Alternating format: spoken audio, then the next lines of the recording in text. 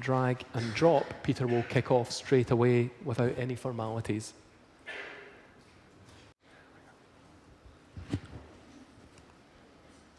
Welcome back. I hope you enjoyed your lunch.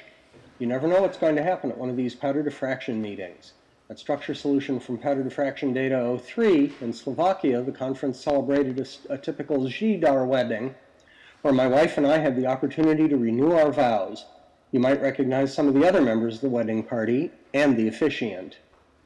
So you never know what's going to happen, which is also true of trying to index powder diffraction data. We start by reviewing some elementary crystallography of the relationship between direct and reciprocal lattices. This is textbook stuff, and I don't want to take a lot of time for it. In a powder diffraction pattern, the three-dimensional reciprocal lattice is compressed to one dimension, preserving only the magnitude of each diffraction vector.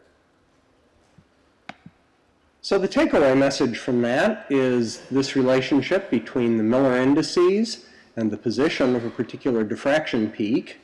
These metric parameters A through F are determined by the lattice parameters of the crystal structure in question, and you can go either way with simple transformations. So given A through F, it's easy to find all allowed d-spacings of peaks. Our task in indexing is going to be the opposite. Given a set of measured d-spacings, equivalently the two theta values, can you find these metric parameters A through F such that every observed peak corresponds to some set of integers h, k, and l within the tolerance of the experimentally measured data. What makes this tricky is that this is going to be in the presence of measurement errors, and there is going to be the possible inclusion of extra impurity peaks. We hope we're working with a pure sample, but it's not always possible. When you read about indexing in papers or in internet chat groups, the discussion often seems to be about algorithms, tests of one program or another's ability to convert a list of numbers to a unit cell, and that completely misses the point, I believe. Indexing is a data-driven enterprise. You start with data, and the quality of the data is paramount to your success. The best program in the world cannot help you if it starts with crummy data. And so you have to start asking whether the instrument that produces the data that you're trying to work with, does it produce indexable data? Basically, that requires being able to determine the positions of diffraction peaks with an accuracy on the order of 1/100th of a degree, which is not so easy. This places stringent requirements to minimize errors of the diffractometer zero, sample displacement, sample transparency. And the best way to find out if you can do this is to try it by measuring a test sample with similar properties to your real research interests. For example, if you're interested in small organic molecules, try running patterns of ibuprofen or acetaminophen. These are both commercially available pain relievers. They're very conveniently available in pure form. Some samples of ibuprofen have small amounts of lactose hydrate included as an excipient, but all the acetaminophen tablets that I've seen have been free of any crystalline impurity. So here's data from the synchrotron that we're going to be using in some of the demonstrations that I'm going to be doing later. You don't necessarily need data this good to succeed, but you ought to be able to find an indexed pattern. You ought to be able to index the pattern from the instrument that you are working with. So indexing pattern algorithms generally depend upon the low angle part of the pattern. There's a blow up in the first few peaks of that acetaminophen pattern. This is because low angle peaks have low indices and the pattern is relatively uncluttered, so you can pick out individual peak positions. Note the asymmetry of these low angle peaks due to axial divergence. That's a straightforward optical property of the diffractometer I'm using and is easily compensated for in any peak fitting program, but it indicates the importance of fitting peaks rather than just picking off peak positions by eye. Success in matching a candidate solution to experimental data is going to be measured with a figure of merit. There are several in use, but they essentially all descend from this one by de Wolf. Working with Q, as we frequently do in indexing, 1 over the d-spacing squared of each given peak, The Wolf suggests to look at the first 20 indexed lines and calculate the average difference in Q between observed and calculated, and then combining them into a figure of merit like this.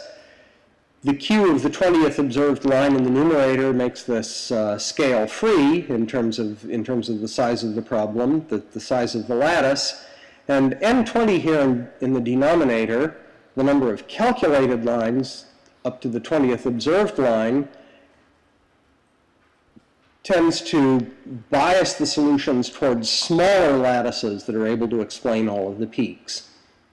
According to de Wolf, M20 values of 20 to 30 for good routine work on pure well-crystallized samples was adequate to gauge success with equipment available in 1968. We often find much higher values of the figure of merit for data taken on contemporary diffractometers, but often one has to work with at least a hypothesized solution with a figure of merit of that order.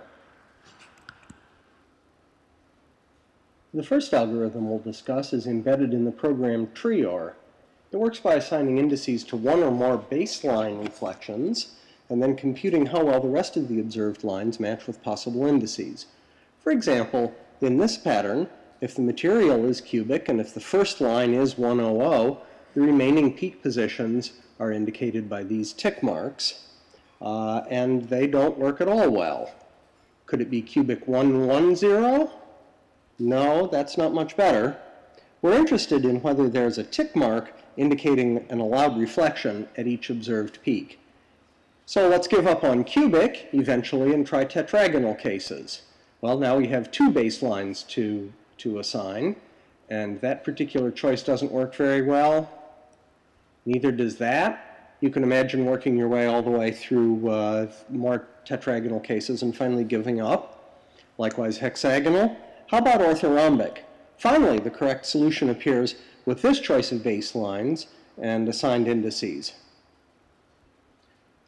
We're going to illustrate the process on some data on a small organic molecule, methyl gallate.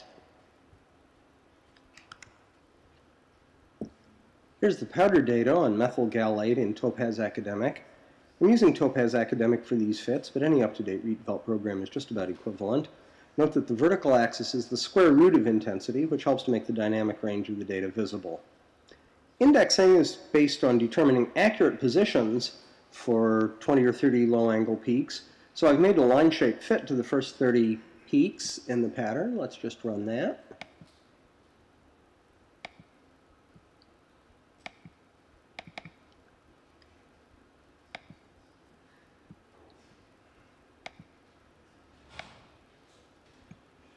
So here's a fit. We get the fitted peak positions accurately out of this involving an appropriate line shape model. Note the strong asymmetry in the data from this particular instrument due to axial divergence. Note also that the computed model line shape fits it quite well. So we get those fitted peak positions, and I've already loaded them into a control file for TRIOR. So here it is. We'll start with 25 lines, which is usually plenty. The first line is a comment, a title, and then the data angles 2 theta, terminated with a blank line. TRIOR needs a little bit more information. Here's the X-ray wavelength. Choice equals 3 means that the data are input in values of 2 theta in degrees. I've already checked the highest symmetries through orthorhombic without success, so we have to specify to the program to look for monoclinic lattices. 130 here is the upper limit on beta. So let's run TRIOR on this.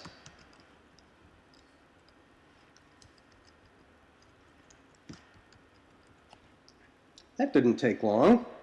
And TRIOR gives a result with M20 equal to 31 here, which is regarded as a very good fit in many circles. There are 0 unindexed lines. Lattice dimensions are given here. And if you just cast your eye down the list of observed and calculated 2 thetas, you see that they line up very nicely. So you might be inclined to accept this fit. But you can't really take a lattice seriously until you look at how it fits the original data. So I'm going to load those lattice parameters into a line shape fit.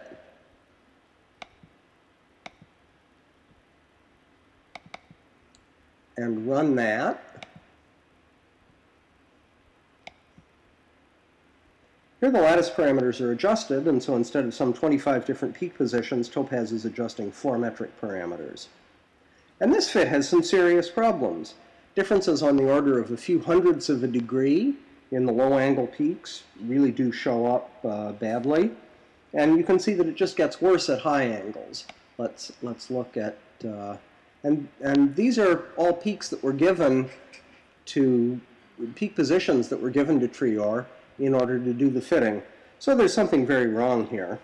What happened here is that Trior stops at, when it hits a solution above its threshold, and in fact the program cautioned us that we might want to look for a better fit by increasing the threshold. So let's have a look at another, so let's do that. Here I've told it that I need a figure of merit of 50 instead of the default value.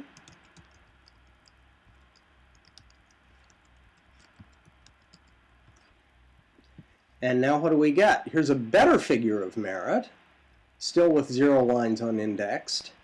And if you look at the lattice parameters of this fit, you see that they are different. So let's put those numbers into Topaz and see if we can refine those and see how we do. And that's a fit. That's a fit that looks very much better. The background could be fit better, and I think that there are some issues with the difference curve is noisy because of some issues with particle statistics, but this certainly does look like the correct lattice. So, the lesson learned here is that you cannot judge a proposed indexing solution by looking at a figure of merit or a list of numbers. You have to run a line shape fit against the original powder data. Another powerful indexing program is called Edo. Edo is particularly useful for triclinic lattices. It's easiest to explain how it works by looking at an example, so let's run this particular data.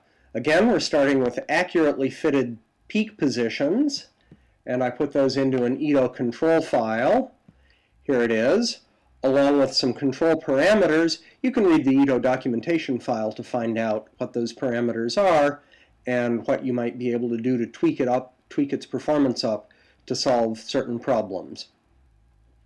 So let's run Edo.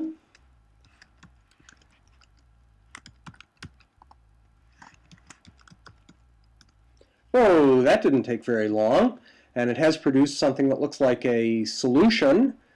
Let's see what it did before we evaluate how good that solution is.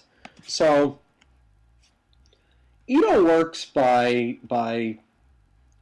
looking for two-dimensional slices of the reciprocal lattice. It doesn't try to build up the whole lattice at once. It's much easier to find a slice, which is called a zone.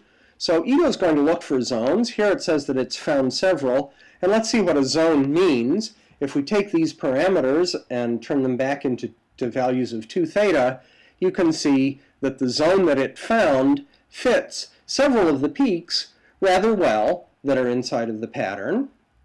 And it's found several such zones. Now, of course, 2 zones and the angle between them, if they're all correct, define the entire reciprocal lattice. And so Edo seeks to compare, to combine pairs of zones that index observed lines that are not in either. And if we look at the final product from doing that, we can see, once it's optimized those parameters, here's a comparison between the peak positions that we originally gave it and peak positions that Edo calculates, and they do seem to match up pretty well. So with the usual paternal advice from an indexing program, this is a solution that we ought to take seriously. Let's try to fit that to the original data in order to make sure. So here we are back to the original data. I've gone a little bit farther in angle, and if we just do a polyfit with that set of parameters,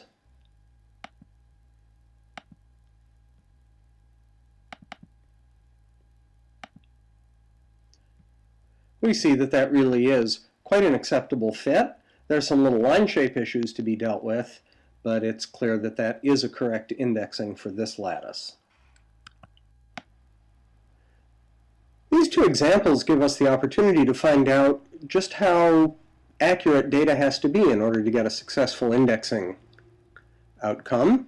Here's the data on the example of the mesohematin triclinic lattice that we just solved using EDO.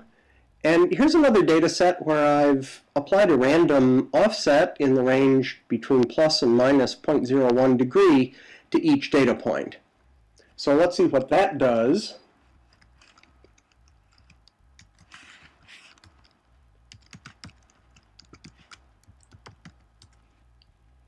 Well, this doesn't look very good. The program says not one acceptable lattice has been found. You can see that it thrashed around and tried some extremely large triclinic lattices, but it didn't like any of them very much. We're getting figures of merit on the order of 3.8. That's essentially what you get with a random solution. So 0.01 degree random offset was devastating to EDO, at least this time. That's a random offset. I mean, I prepared random noise on the data points. Some of the time, with errors with shifts of the same magnitude, I do get a usable solution from EDO about half the time. So I've done a number of tests both on the methyl gallate in TRIOR and in the mesohematin in EDO, and summarize them here. If you apply a fixed offset of 1 or 2/100ths of a degree on the data in TRIOR, you get correct solutions for a little while. You get this incorrect solution that we found when we were doing the original run some of the time. And by the time you get up to 3/100ths of a degree, it's really quite marginal whether you'll find a solution. Likewise, if you put in random offsets in the range of a few hundredths of a degree, you'll get a correct solution, but not always. And if it gets much larger than that, no correct solutions found. For the mesohematin, the triclinic problem that we just did in EDO, it can tolerate a couple of hundredths of a degree offset. Random noise in the data seems to be more devastating. I'm not trying to compare which program is more robust to this kind of problem. The real point of this is to show that indexing programs really do require data that's accurate on the order of 100th of a degree.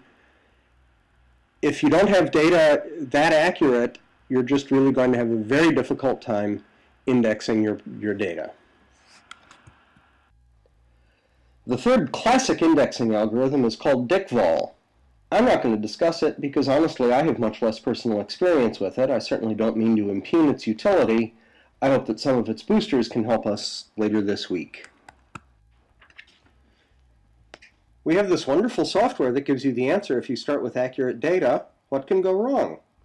One problem that frequently arises is a dominant zone, where the first number of peaks observed do not span the entire reciprocal lattice. We'll illustrate with this little troublemaker. It's a smaller molecule than its name. It will turn out that the first 13 lines in the powder X-ray diffraction pattern are all in one zone, one layer of reciprocal space. By the time that we get to the end of the problem, we'll see that the ratio of the largest to the smallest lattice parameter is 15:1. It's a rather extreme case, but not completely pathological. So let's look at this. Let's look at the raw data. Here it is in Topaz. I'll point out that if you were not careful, you might miss this first weak little peak, which is in fact coming from the material. It would be unfortunate to miss that. It would probably impede getting the correct answer. So let's do a line shape fit to the first 30 or so peaks. I've already entered the numbers to do that. And here it is. Let's zoom in and look at this a little bit more closely.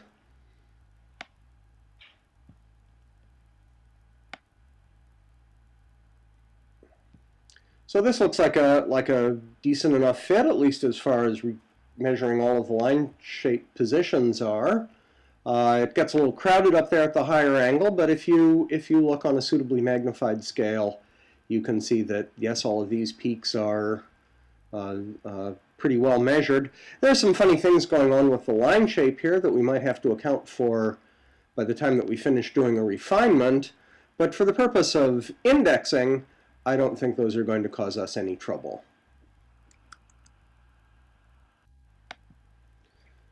Load those values of 2 theta into TreeR, and it doesn't produce anything useful. Let's try Edo. Here's a control file for Edo.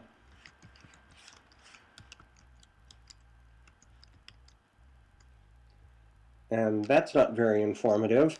Let's look at the full list file.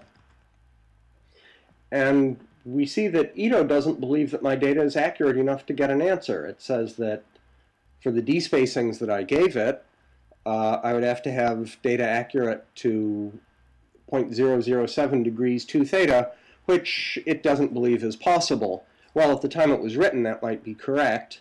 I have enough confidence in my data to know that it's true, but we're going to have to find a way around this.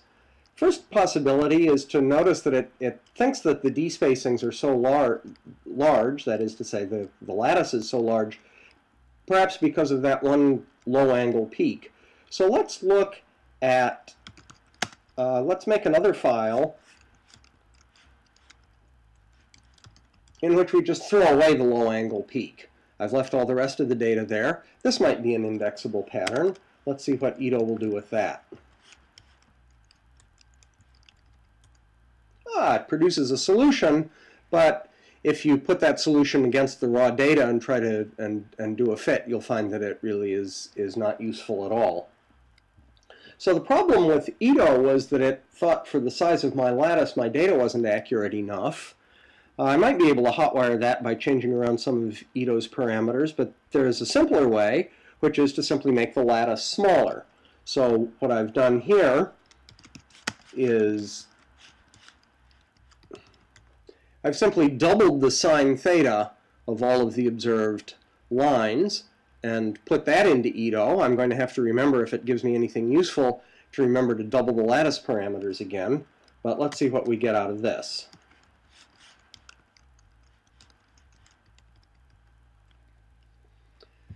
Well, so this time Edo crashed, but on its way down, it gave me one useful fact. The figure of merit, the quality of one zone that it found, is high enough that I think I have to take it seriously. Let's remember these numbers, which are the parameters that span one zone that it believes that it found. So let's see if we can build on that one little toehold of information that Edo gave us. Here are the parameters that Edo found.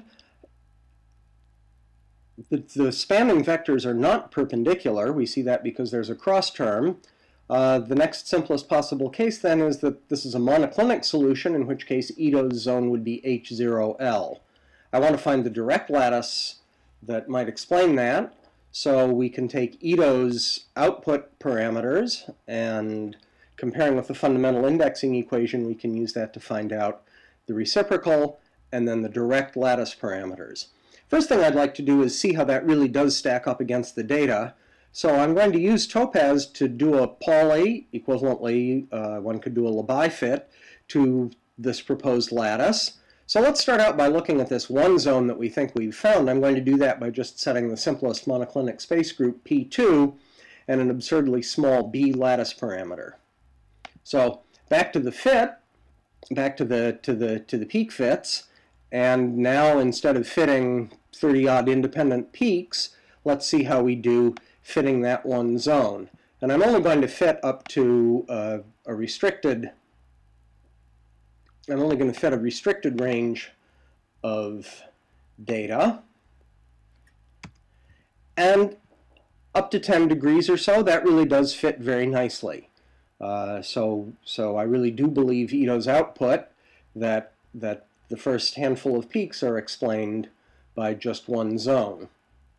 Let's extend this fit a little bit further to see where that one zone stops working.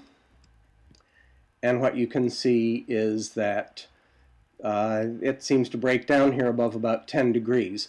Let's just go in and take a closer look there. and see what we've got.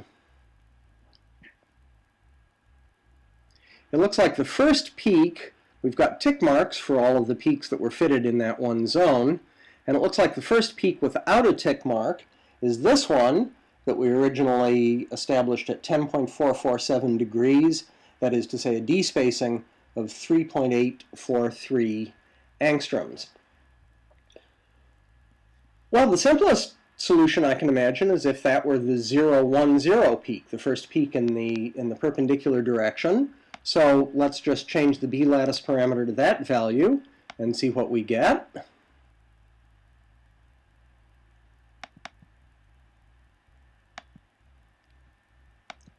Now indeed I fit that peak as the 0, 1, 0, d-spacing of 3.843, but it hasn't done much in terms of satisfying the other problematic peaks, the rest of the pattern that is not indexed yet.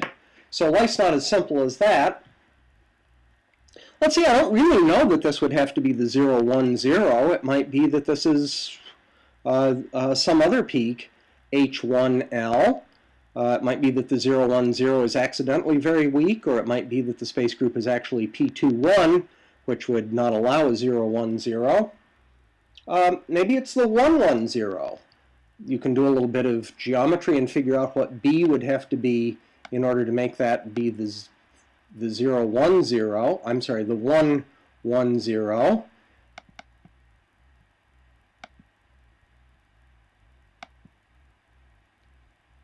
If you set B equal to 3.874, then you can get the 1, 1, 0 to be at the position of the first peak that we're trying to explain, but that hasn't helped us with the higher angle part of the pattern. You can see that what we did was move all the tick marks down just a little bit, and so it doesn't seem that this is promising, because we're going to need several marks. We're going to need several allowed peaks in this region and in this region to explain the remaining fits. So that looks like still a problem that we have to confront.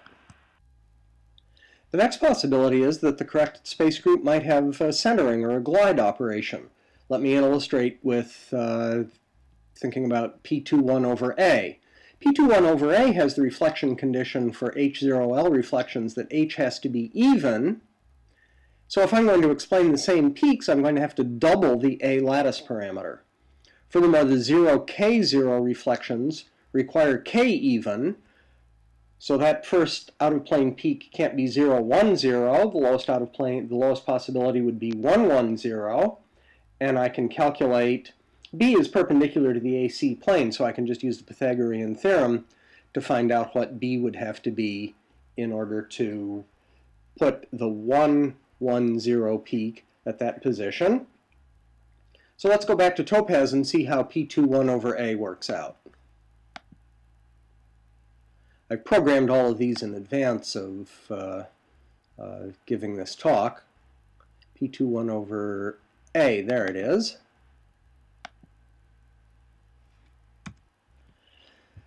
Well, no, this is the 1, 1, 0, but there are not. I'm still not getting it with the rest of the reflections. It looks better in some places than others, but my task is obviously not finished. I think I'm going to have to approach this a bit more systematically. Here's a list of all monoclinic space groups in their various settings. We've already dispatched a few of them. I'm not going to make you watch me do them all, but let's do a couple. Let's see, here's C2.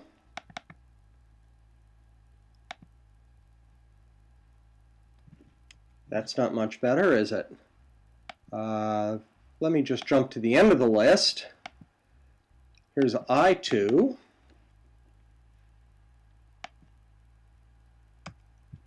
Now we're talking. That looks pretty good. Might be able to clean up some of this remaining disturbance with optimization of lattice parameters and line shape parameters. The thing I don't like about this fit is that there is a tremendous number of allowed but not observed peaks in I2.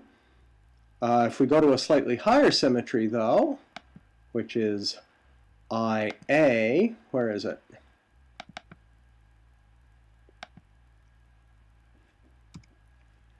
That's quite good. We don't have a lot of extra peaks that are not observed, and it has put all of the peaks that we want in the right places. I'm pretty satisfied with that. So I think we might have the correct solution here. You can put that space group into a standard setting in CC or C2 over C with these lattice parameters. And in fact, we went ahead from that and refined the structure. The structure has 2 inequivalent molecules in the unit cell, and there it is. Let me show you one more attack on the same problem. Here's a control file. And let's just run it. So we've solved this problem with 20th century freeware and a bit of thought, but there's an update to the principle of TRIOR with significant enhancements. This is SVD index incorporated into the commercial software Topaz and Topaz Academic. It looks deeper to find the base sets, and it's clever about refining them. It's described in this software, in this publication, and you can see that out pops the same answer served up in the standard setting. Let's do another problem that turns out to have a pretty dominant zone issue. Here's a little molecule that turns out to exhibit polymorphism. At first, only powder samples were available. And before we get into this, I'm going to offer a handy little tip that organic molecules usually have a volume of about 17 cubic angstroms per non-hydrogen atom. So we expect 170 cubic angstroms per formula unit of this guy in the unit cell. That's the unit cell volume would then be that times the number of molecules in the irreducible cell times the number of symmetry elements in the space group. But we'll keep an eye on that in terms of plausibility. So here's the diffraction pattern of that. I went a little bit crazy and selected 45 peaks and measured them. Got accurate values and fed them into Topaz. I used Topaz for this problem. And to start out, let's see what it does with just 20 peaks. If you use 20 peaks, it gives a fit that's, well, unacceptable at the higher angles. You've predicted a solution based on this information, and you can see that it just doesn't work for the higher angles. This is a serious dominant zone problem. You see we've got 2 very large and 1 very small lattice parameter in this candidate solution. You have to go fairly far before you come up with a peak that's not explainable as HK0. In any event, that's not an acceptable solution, so let's just give Topaz a few more peaks. We give it 30 peaks, and now we have another problem, which is that it's given me a triclinic lattice. Gee, I really hope that this problem doesn't have triclinic symmetry when we go to try to solve it, but it sure is a nice fit. So we have to take this seriously. Let's look a little bit more at the problems of a triclinic lattice.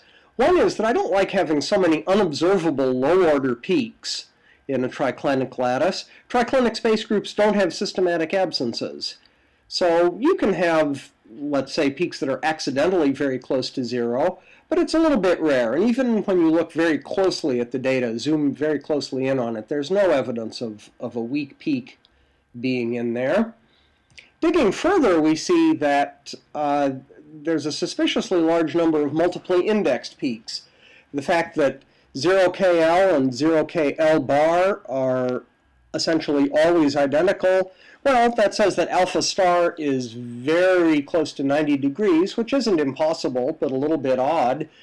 By the time you have 4 peaks lying on top of one another, that just gets to be too much of a coincidence. So it's pretty clear that this triclinic lattice is probably a subcell of some higher symmetry lattice. There's a great tool for looking for this, rather than trying to do it by hand. This is part of the computational crystallographic toolbox run out of Lawrence Berkeley Lab. Here's the website for it, and I'm just going to cut and paste the lattice parameters into it and ask it to look for lattices that have approximately the same dimensions but perhaps a higher symmetry, and it has come up with several.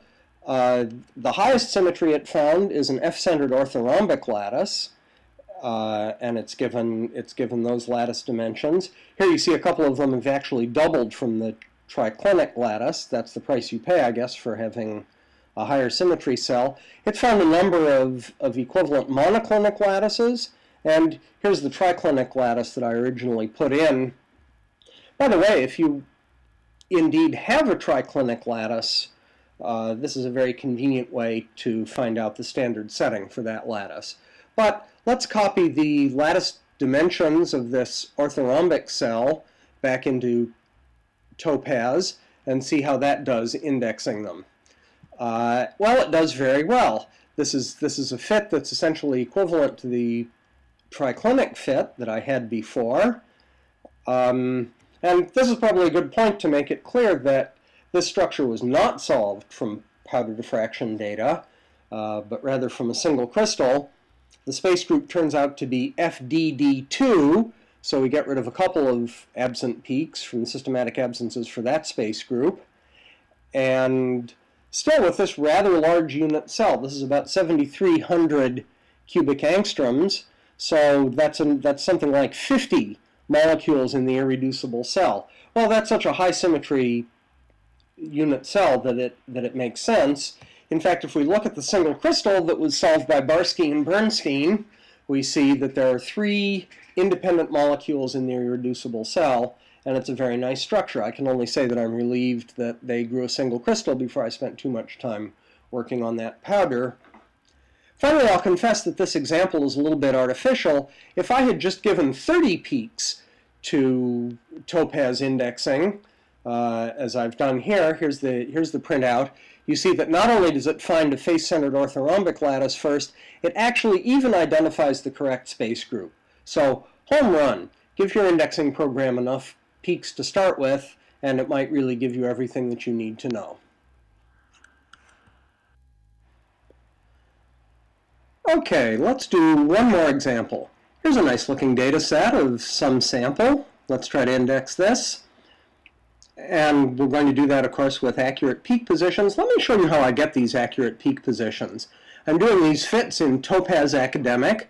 So it works from a control file that looks like this. I don't expect you to be able to see all the details of the control file, but basically I've listed about 30 peaks, and I've picked off their positions just by eye to 1/100th of a degree or so, and I've assigned each peak an intensity of 100. I've given them common parameters for size and strain broadening. Here I've set it for 0 iterations, so you can see what my starting point is in doing this. We run that. So it didn't refine any of these peak positions or intensities. I just wanted you to see the starting point of the calculation. The red line is the model fit, and of course it's terrible. So let's now adjust positions and intensities. So I'll just give it 100 iterations will be plenty. And so now we run that. Good. So here's a Pauli fit, and now we have a set of accurate peak positions. This is actually 32 of them. Let's try to use that to fit to find the lattice for this material. I'm going to use the most powerful tool available, SVD index in Topaz. And half a minute later, well, that's kind of disappointing. We can check those results, but that's not a very good fit. This is actually with refined lattice parameters, and there are just lots of places where it's no good. It's not going to bring those 2 peaks together to fit that one, no matter what you try to do. And I really don't like the fact that there are so many unobserved low-angle peaks here. So this hasn't worked. So it looks like this is not a single phase, that there's some other material present. Let's hope the impurity is a small fraction of the sample. So Lapidus is the person who grappled with this and solved it, but with the benefit of peeking at his answer, notice that there are quite a few strong peaks, strong, sharp peaks extending up to relatively high angles in this pattern. Let's take the 30 or so strongest peaks below 20 degrees and use those to do our indexing.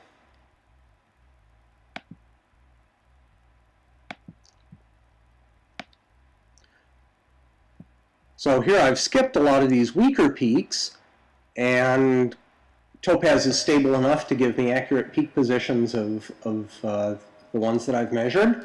Let's put those into SVD index.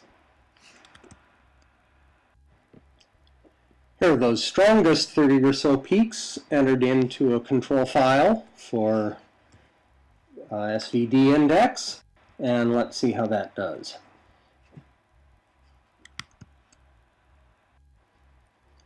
Now, that looks better. I'm inclined to believe that this first solution, monoclinic solution, is the same as these eye-centered orthorhombic ones. It has the same volume and some of the same numbers, so I bet that's just reaching across the angle.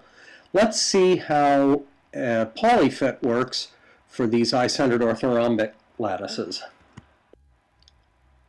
Now, here's a control file to do a polyfit from the lattice and lattice parameters that SVD index found. Let's see how that works out. Gone to slightly higher angle, and I would say that's a fabulous fit. Lots of junk here in the difference curve, but those are all the impurity peaks. Look at that. Of the first 7 peaks in the pattern, 4 of them were impurities, but if we go along here, we'll see that the peaks that it fits very nicely. So that really does reinforce my belief that this is the correct lattice and that there's an awful lot of impure material inside of here. Well, I hope that's going to be of some guidance to the person who was making the sample. In any event, we are confident that the pattern is indexed correctly because Saul went ahead and solved the structure of this interesting 2D magnet consisting of metals linked by pyrazines. So, I'll just summarize by saying that when you want to index a lattice from powder diffraction pattern, it's crucial to start with accurate data. There are lots of powerful tools available, but no matter how good a figure of merit you have to compare the proposed solution with the original data using a fit. Even so, proposed indexing is subject to confirmation by solving and refining the structure. There's one other thing that you need. Good luck, and I will send you with that, and thank you for your interest and attention. I'm sorry I can't be there now for discussion of this talk, but there certainly are other experts there who can help you, and I'll be along in a few days.